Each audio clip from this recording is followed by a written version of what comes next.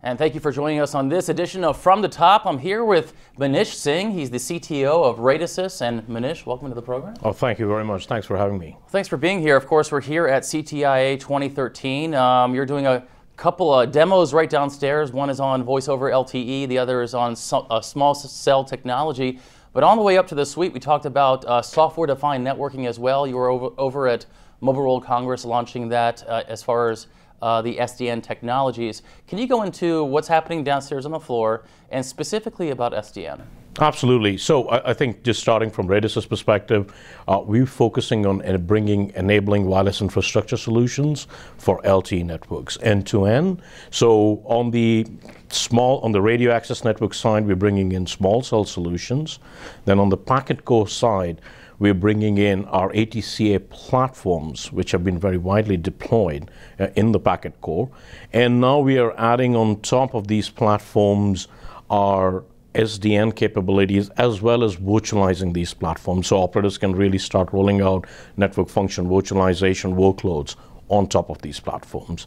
And then finally, in the IMS domain, we are bringing out our media resource function, our MRF, for voice over LTE and RCS rollouts. And more importantly, in the context of SDN, may I mention, with our MRF, we've also virtualized that. So it's running as a virtual workload on our ATCA platforms and can run on other platforms as well. Now, of course, software-defined networking is a new technology trying to virtualize a telecommunications network. It seems like a very complex issue, and it's very hard to define.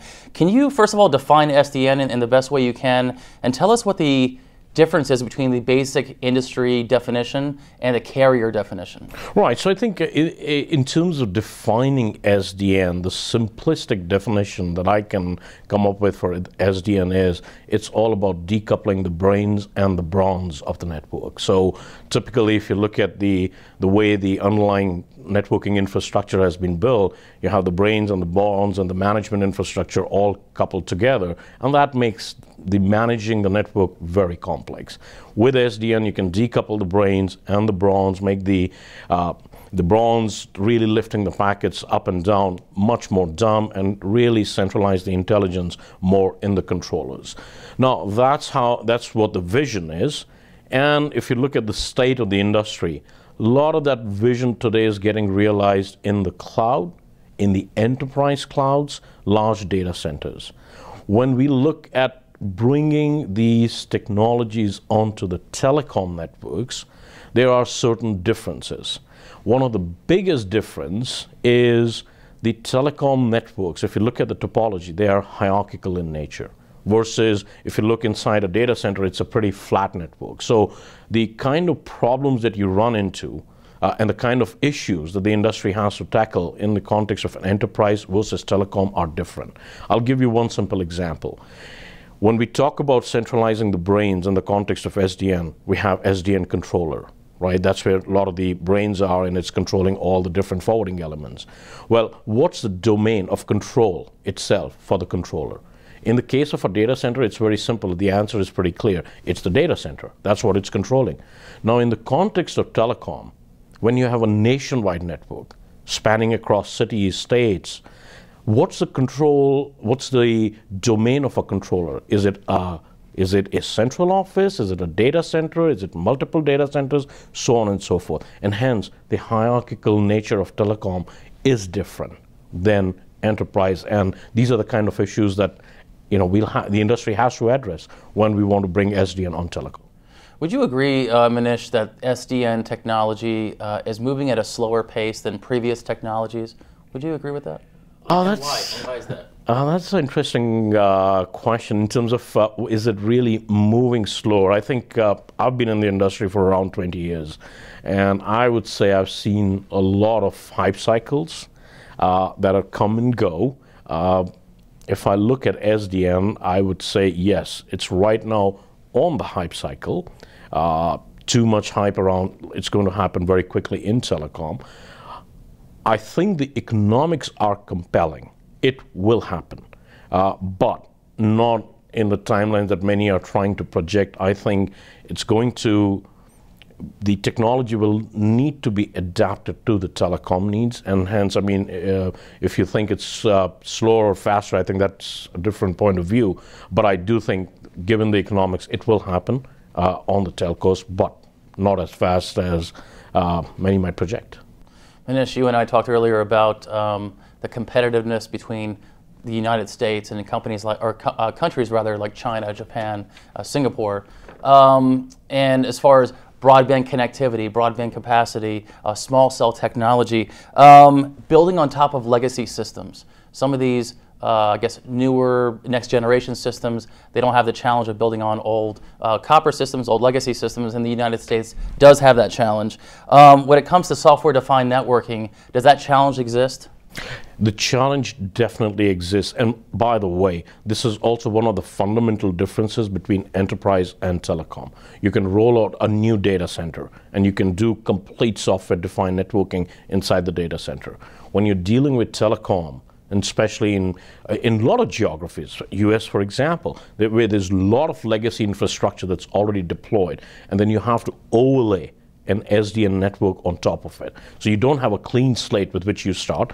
The challenges that come in is in terms of you have probably existing infrastructure that's lying in the network that's already rolled out, and that infrastructure is not SDN capable. So when you overlay, you're putting another layer of infrastructure on top of it, which will be SDN enabled, but there will be certain features or functionality that will get lost because you have a legacy infrastructure underlying that will not be able to support some of those features or functions.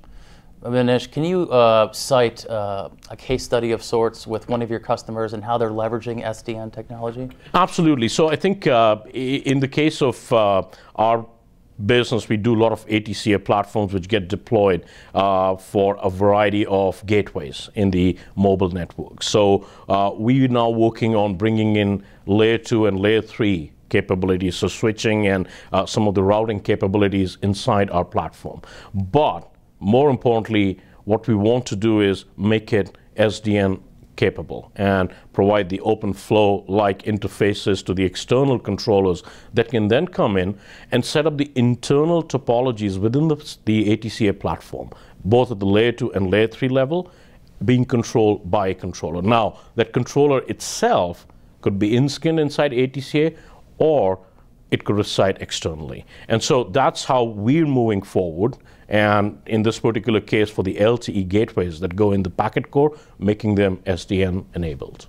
Manish, if we can just back up just for a moment, can we talk about what are the market drivers for SDN technology? What's happening in the market that's requiring this need for SDN technology? Yeah, I think if you really look at the fundamental economics that SDN brings to the table, it's really on two key vectors. I mean, compelling benefits on CapEx. So if you really look at today how the infrastructure is built and who provides that infrastructure, it's a captive market by the big tier ones who provide the routing and switching infrastructures, and it's the way they provide, and that's how the network is built.